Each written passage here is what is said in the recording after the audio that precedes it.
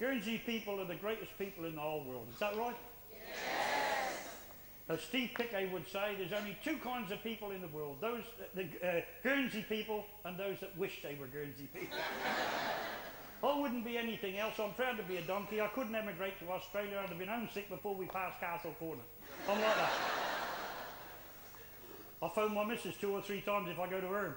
Is everything all right over there? 100% donkey. But if we're going to be absolutely honest now, us donkeys, we're careful.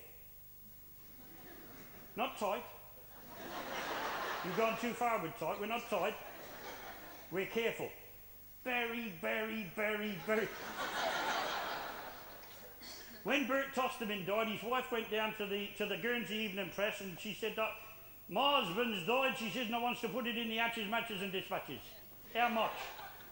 Hey, let's call a spade a spade. Let's get down to business. How much?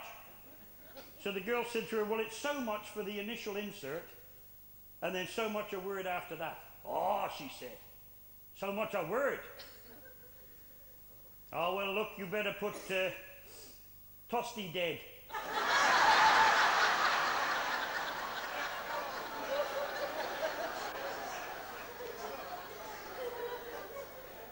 And the girl looked at her in amazement. She said, that's a bit brief, isn't it? That's what his mates calls him. And that's what's happened.